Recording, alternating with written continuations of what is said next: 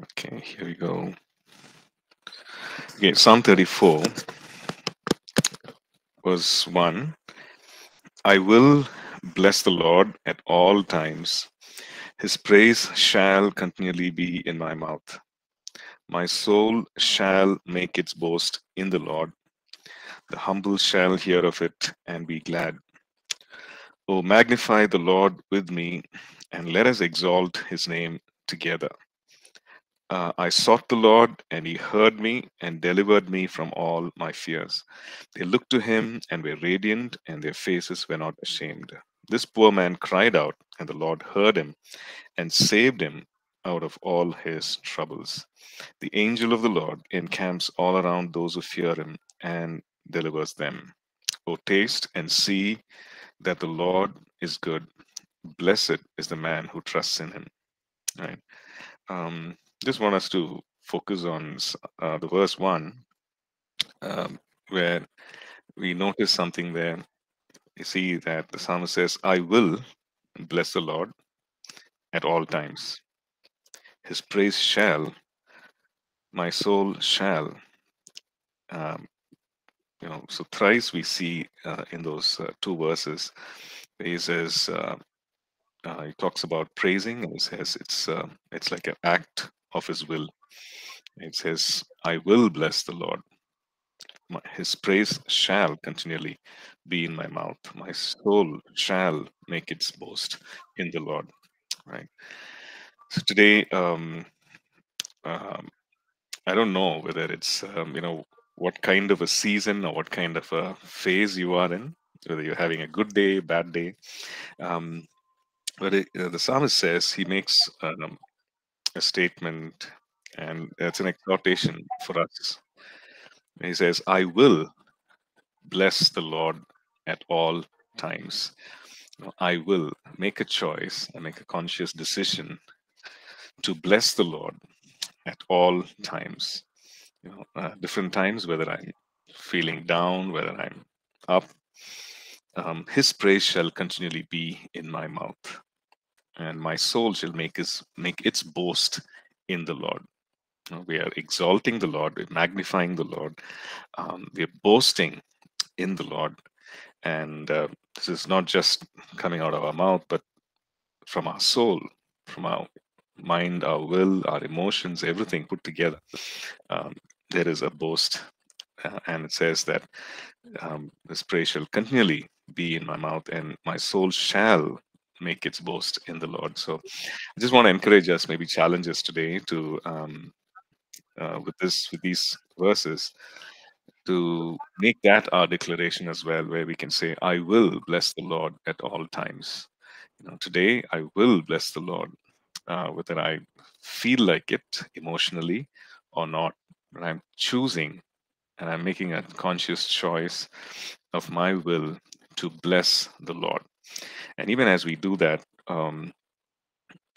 we will, even as we make His praise to be continually pouring out of our mouths, of our lips, and I'm sure that we will be able to experience the truth, experience the presence, the power of the one that we are praising, of the truth that we are declaring, of the one whom we are magnifying above the mountains maybe seem to surround us, above the challenges that we seem to be facing, right?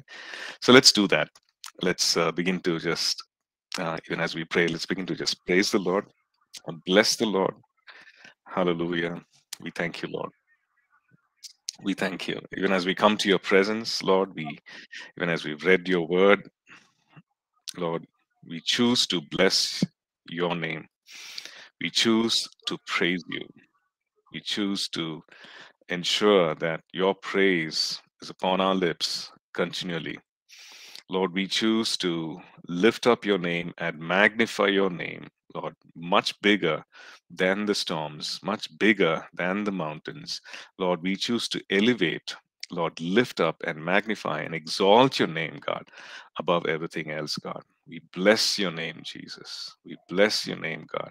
And just go ahead and just lift up the name of Jesus. Lord, we thank you for who you are, God.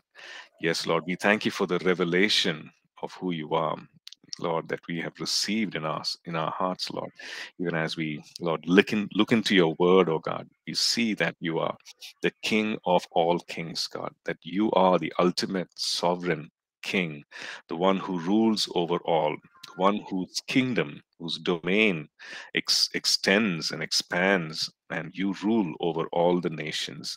And so, God, we magnify your name. We agree, oh God, that this is who you are. We acknowledge, Lord, this is who you are. We thank you, God, in what seems to be like difficult situations, Lord. Lord, you bring out the victory out of the midst of them, God. We thank you that you're the God who turns around things, God. Even when we see that things are so bleak and so dark, God, you turn around things for us, God. In the midst of what seems to be like failures, God, you turn around and, Lord, you turn it around for our good, Master God. That is what we see, and so we choose to praise you. We choose to declare who you say you are. We choose to praise you and say that you are our deliverer. We choose to praise you and say that you are our provider. We choose to declare that you are our peace, our Prince of Peace, our Shalom. Lord, we choose to declare that you are our anchor. Lord, we choose to declare that you are the living word.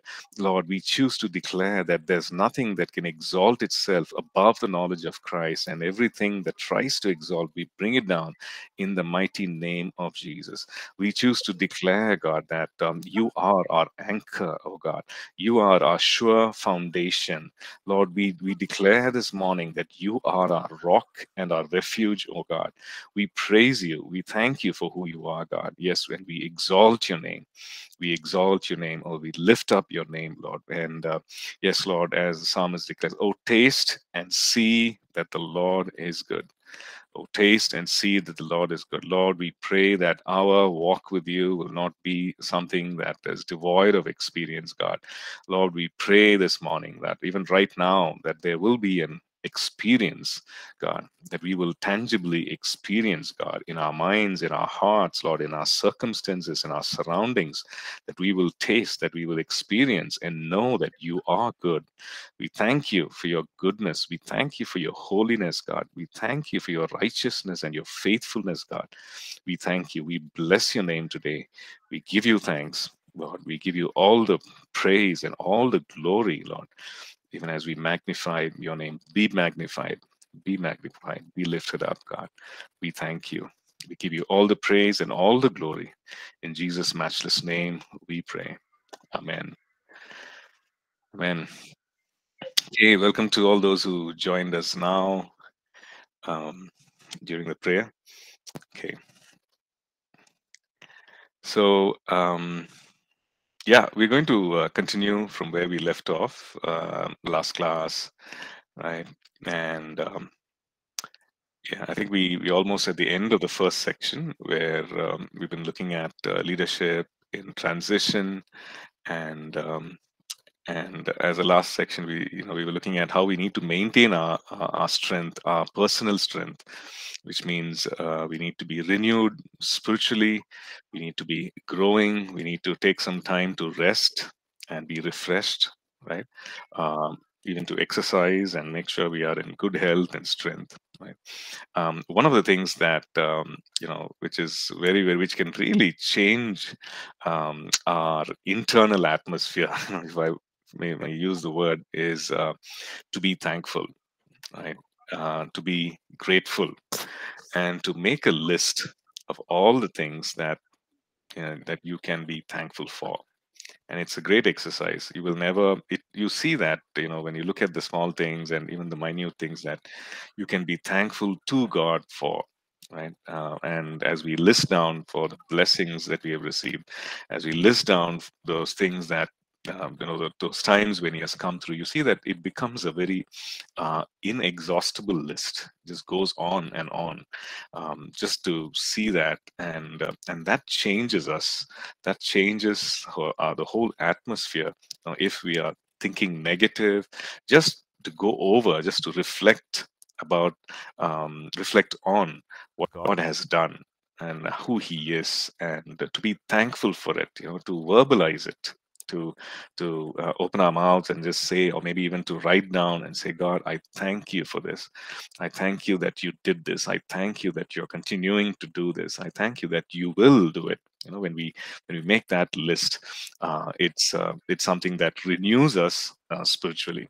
I remember reading a testimony of one person who came under such a very strong oppressive spiritual attack, and and he was just he couldn't move. He was just sitting in his couch or lying down in his couch, and this happened the whole day, sunrise to sunset. He'll just be there, and so heavy. And the Lord spoke to him and said, just think about those times, that uh, think about those times that I've come through for you. And he was trying to recollect. He was trying to remember. It was so difficult for him, and finally he did that. He thought about those times. He thought about those things that he could be thankful to the Lord for, and he started mentioning. He started, speaking it out, and he started to bring to remembrance. And then he realized that his mind was so clouded, that with emotions, with this whole heavy oppression, that he couldn't actually remember. He's finding it very difficult to recall those things that um,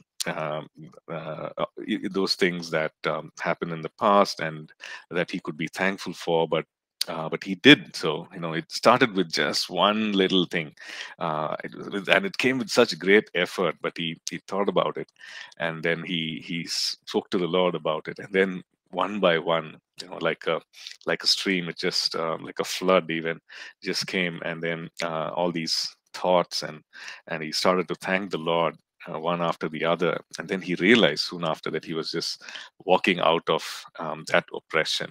It had broken through. He had broken through, and he was delivered from that oppression. So it's so powerful when we testify to ourselves about what the Lord has done. And the psalmist does that, right? He says, "Why are you cast down, O my soul? Hope in God, and I will yet trust Him." So, so that's one way of renewing our strength spiritually. At our lowest moments, to think about what the Lord has done, and to thank the Lord for what He has done. Right? To keep our vision refreshed, that's another thing. When we're talking about the vision, we were saying that well, um, vision leaks, and it can happen to the best of us, right? Because we get bogged down with the details, or we get overwhelmed by the tasks, and sometimes we need to sit back and reflect and be refreshed about the vision. What is the big picture, and to make any course corrections. And the vision, the God-given vision, will refresh us, right? So, and for us to intentionally, think about the vision, and about the details of it, about the even those moments when you receive that vision from God, and how it grew, and how the Lord added to it, will really keep our strength, refresh our strength, right? So keep our vision refreshed. Okay, the last section is in this leading through transition, is about passing on the baton or the baton. I still can't figure out how to say that word, but passing on, basically to raise up others, other leaders, to whom you can pass on, to whom who can actually carry on the vision, right? Carry on the mission. So this is something that I remember hearing pastors say over and over again: your success in ministry is incomplete if you do not raise successors. Well, it's great if tomorrow the Lord comes and everything is fine, and we're all everything is wrapped up, ministry here on earth is done. But the thing is, should the Lord tarry, right? And should we depart before that, um, the work that we have done, or the ministry that we have done, should not come to an end, with our departure. So success in ministry is incomplete if we do not raise up others who will run the race with the vision, will with the mission, and continue the work, right? Um, the day you, I just read this out. The day you begin any ministry. I'm sorry, I'm not sharing the notes. Let me just share that. Okay. Yeah. So the day you begin any ministry is the day you should start planning your departure. So the plan of God, or the desire of God, is that what He's put in our hearts, what He's given us, what He showed us, it could be the revelation, it could be His anointing, the gifting. He wants to. He wants that to be passed on to the next generation. He wants that to be the a new benchmark, a new water level for the next generation, right? So that it's almost like somebody said, that the next generation will stand on the shoulders of the previous generation. So that becomes that becomes the level ground for them, that they're at an elevated place, and they don't have to start from zero, but they're actually at a higher place now, regarding the revelation, regarding whatever God has poured out into our hearts, right? So that requires us to pass on, and whatever in the natural that we need to do, whatever practical things that we need to do in order to pass on. And I think the best place for us to do that is our family to start with, right? Family members, maybe just one person, maybe a few, and of course, with the ministry, with colleagues, with people, with other leaders whom we are raising up, definitely, right? So this is what we see in Psalm 71, verses 18 and 19. So the psalmist says, "O God, you have taught me from my youth, and to this day I declare your wondrous works. Now also, when I am old and gray headed, O God, do not forsake me until I declare your strength to this generation, your power to everyone who is to come." So he's saying, Lord, right from my youth, you have taught me, and I've been declaring your works. I've been declaring who you are, what you do, till today. Right now, I am old. So he's no more a young person. He's old. He's gray-headed, and he says, "Lord, I this is my desire. So do not forsake me. Give me that strength. Give me that, maybe the opportunity and the ability, so that I can declare your strength, declare what your wondrous works, your abilities, to this generation." Okay, so who to my peers, to this generation, and your power to everyone who is to come. Right, so something that is passed on. So the thing is the challenge is to raise up 2 or 3 generations after us, which means the youth of this day, and the younger children, who see today, right? To pass on to them. This is what Paul writes to Timothy, 2 Timothy chapter 2. We see he says, "You therefore, my son, be strong in the grace that is in Christ Jesus, and the things that you have heard from me among many witnesses, commit these to faithful men who will be able to teach others also." So he's again talking about 2 sets of people there. The first immediate sphere of influence. So he's saying, Timothy, you teach it to others, right? And in turn, these faithful people are going to be who will be able to teach others also. So yes, that's God's desire, that what He's put in our hearts is passed on.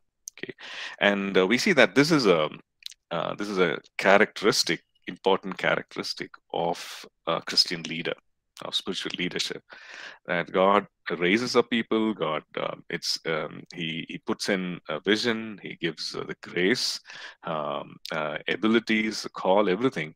He puts in a person, and so that we can pass on, right, what He has revealed to us, to the next generation and to the next. So some of the things that we can do is to impart the vision, values, and culture Now, these are things we take when we, even in the context of a local church, in the context of a ministry, even in the context of a secular organization, right? To impart that vision, to impart those values, to impart the culture, right?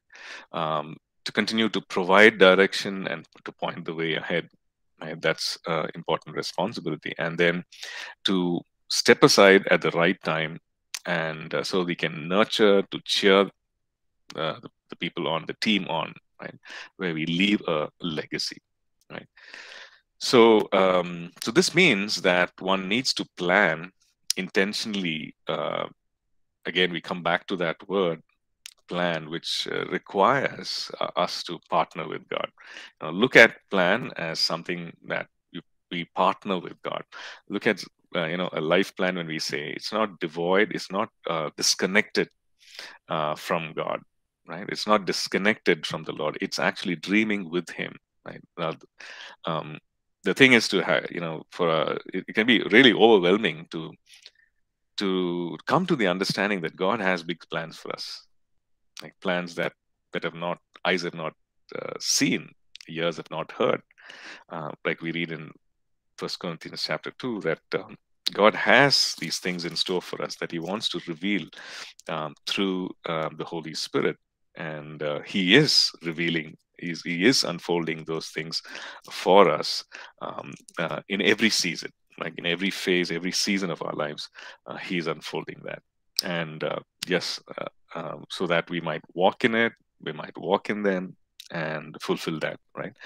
So, well, God has good plans for us. God has big plans for us. So for us to make a note of that, to approach God, with whom we have access 24/7, to sit down and do that, and to say, "Oh God, Lord, this is let's say I have X number of years, I think. So, Lord, what do you want me to do?" Right? And to plan that out, and just think about the season of life that you are in. Maybe it's a season where you're a student, where you are a young person, or maybe you're a working professional. You've gone past that formal education, whatever, university, college, and you're a working professional.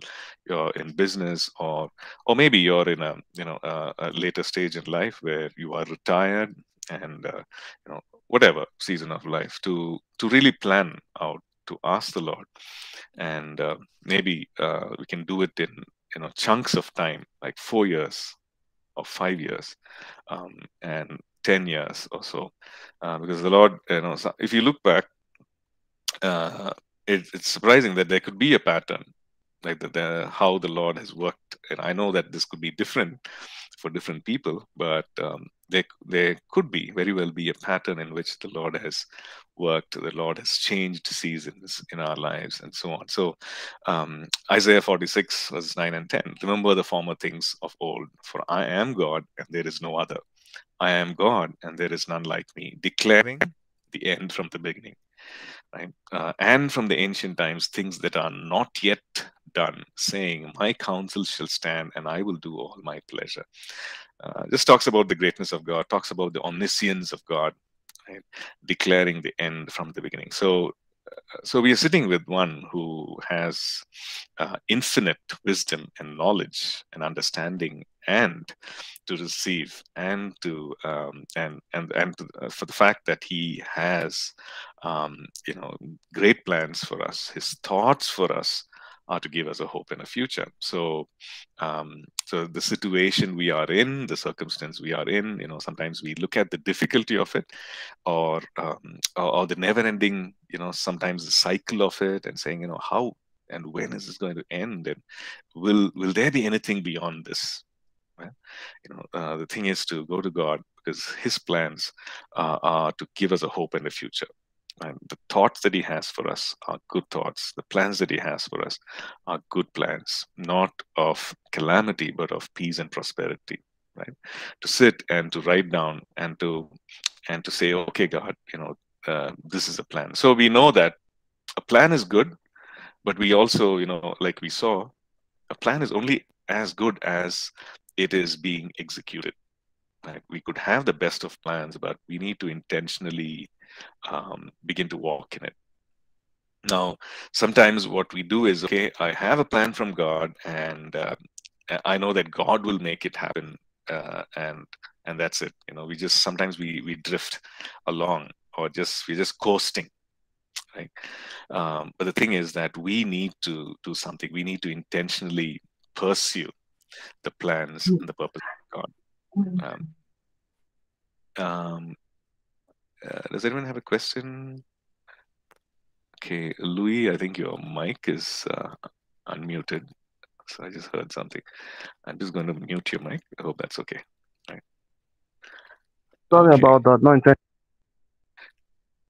No problem. No problem at all. No worries. Okay. So, I just like us to do a small exercise. Okay. So this is what we're going to do. We're going to. I think we might have done this. I don't know if it's this class. We might have done this, but we're just going to, however old you are, maybe you are, let's say, 30, okay, and you just take your lifespan, okay. Let's say, how old do you want to be? Okay, how long do you want to be on this earth? Let's take a very positive estimate, okay. For those of us who are very positive, you take it as 100, or but maybe what do you think? Is 100 okay to live to be 100? How many of you are saying okay to that? Can I see your hands? 100. Wow. Okay. Great. Awesome. Let's go with 100 then. Come on, let's do it. Okay. Okay. I see Tarun's hand. I see a lot of hands going up. Awesome. So let's go with 120. Yeah. I think that's the scriptural number, no? Srikumar? 120. Yes, Pastor. That is something God said. Yeah. So go with 120. So, but this is what we'd like to do, right?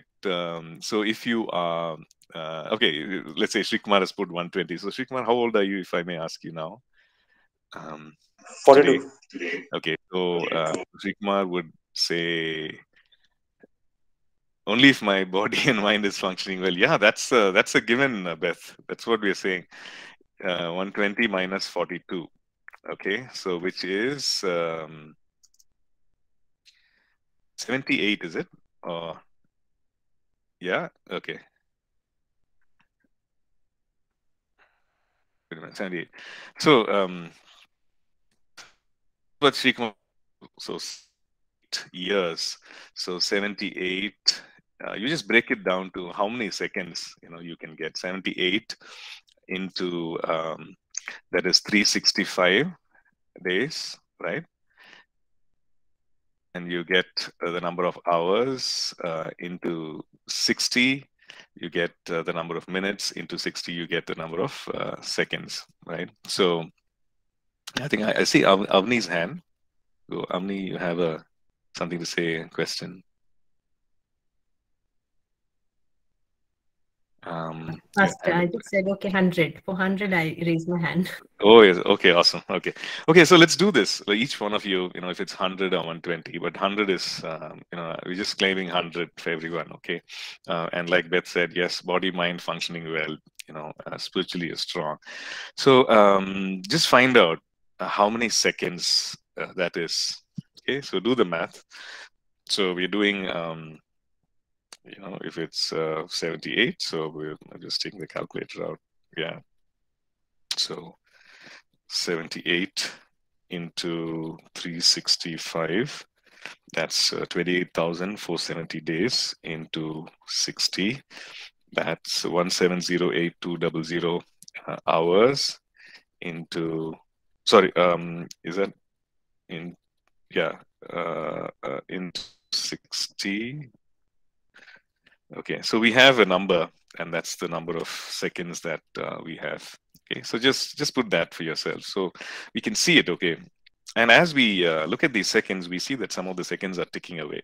Right, it's actually reducing, not to make us fearful or paranoid, but for us to know that, yeah, this time, this lifetime is a great resource, is a gift God has given us. And for us to know Him, He has drawn us, we have responded, we know Him, we responded to His love, we know Him.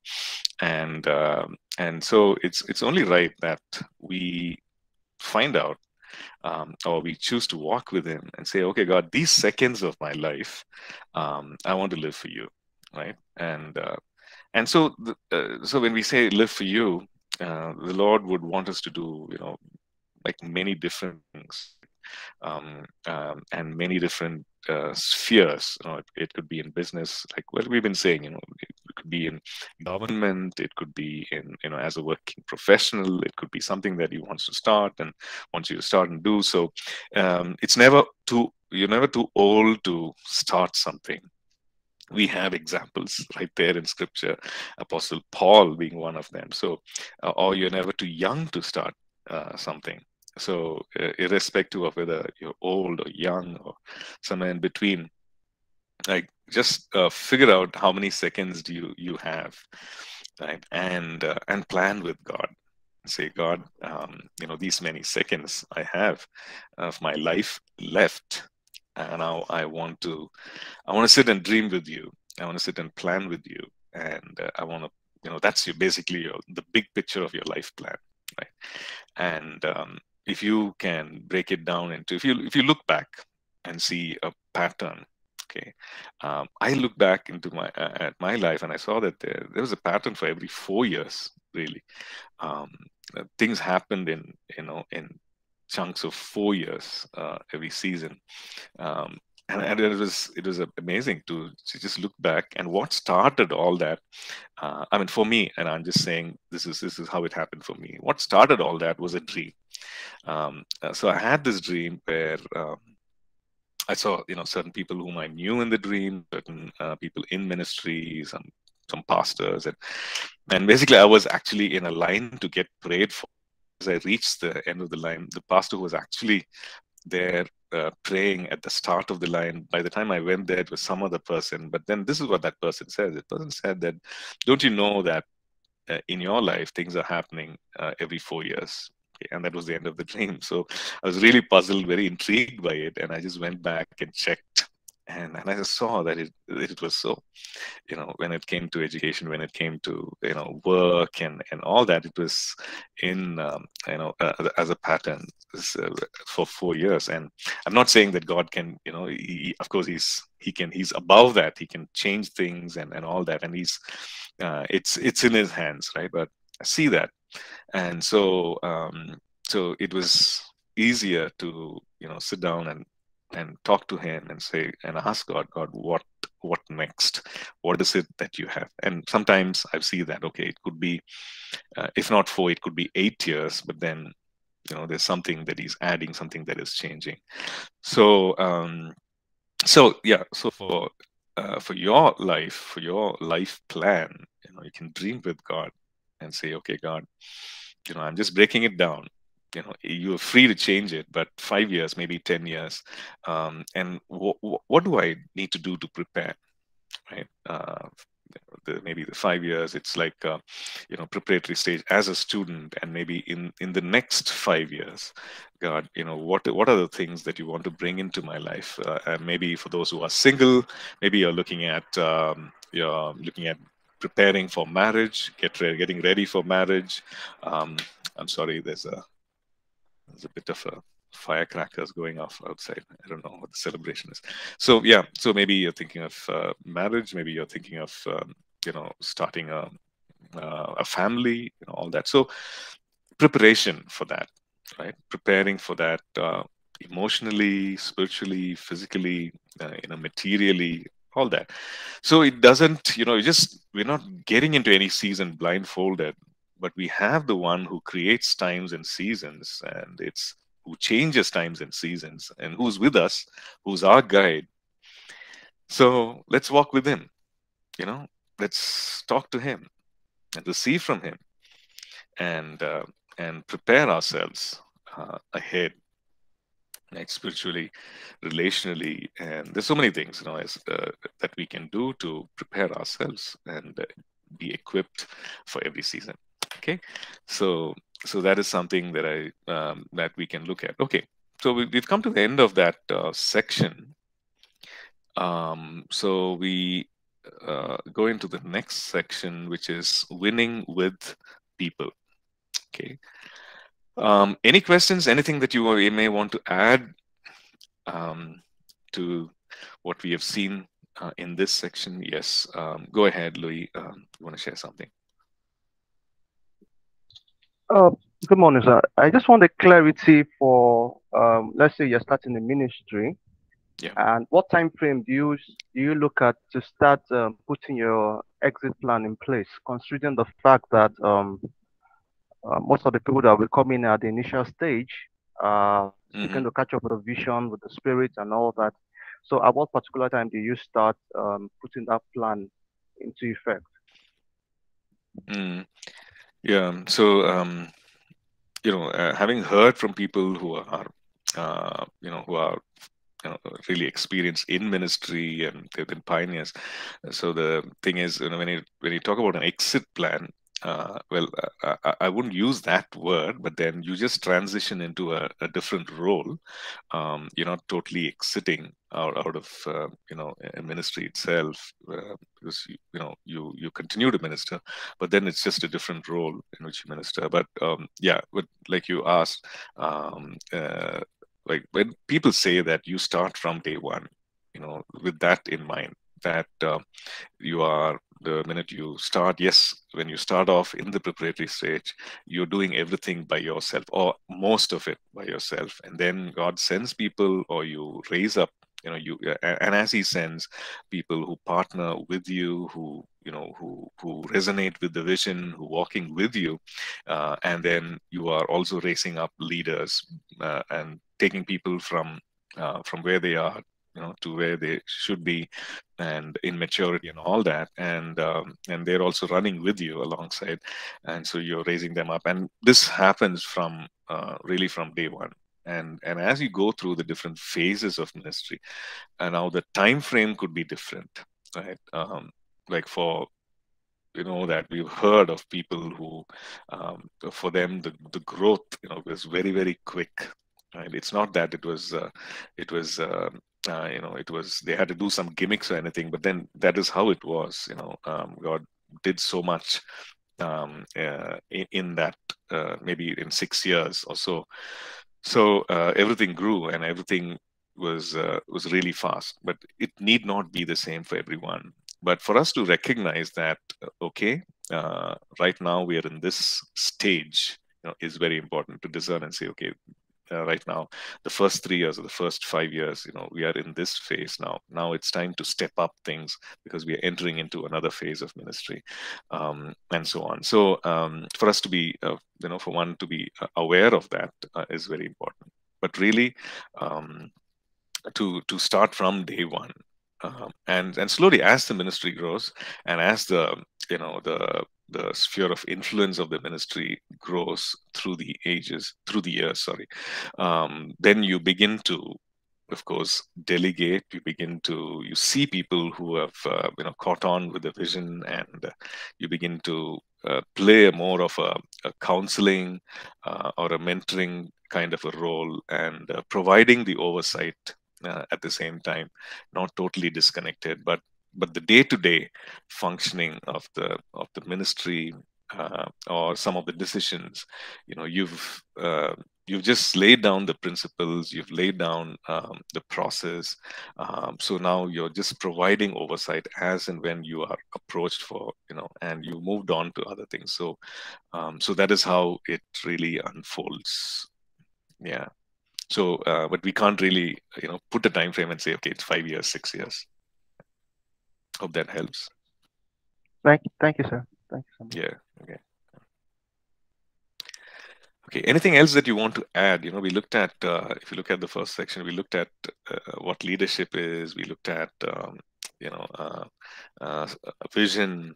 We looked at values, culture. We looked at organization, how to organize ourselves, and organizing our finances, people, ministry, time, and then lastly we looked at reading through transition and some of the, we looked at some experiential thoughts there.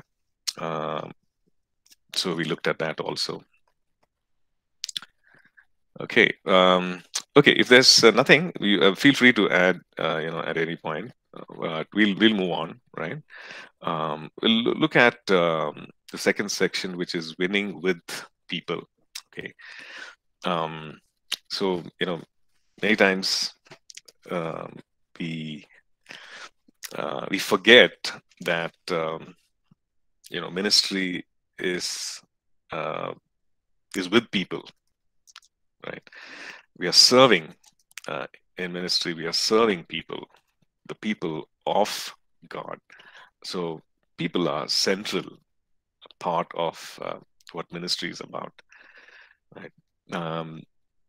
If you look at not just ministry, if you look at anything else, whatever which involves technology, which involves maybe even manufacturing and IT and so on, we see that at the end of it all, it is for the betterment of people. It is for consumption by people.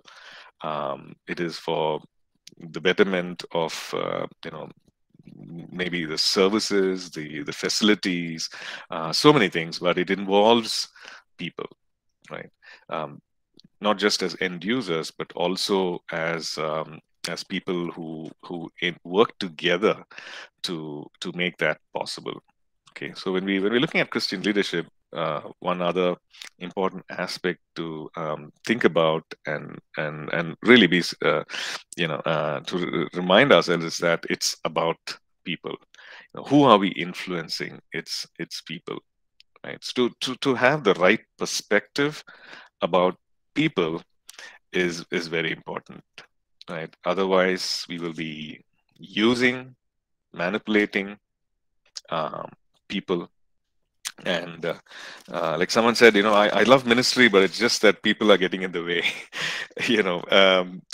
So we might be of different temperament in unique ways God has made us, but whatever it is, right? We might have let's say a bad experience, a broken image. But then we have this redemption and restoration in Christ, right?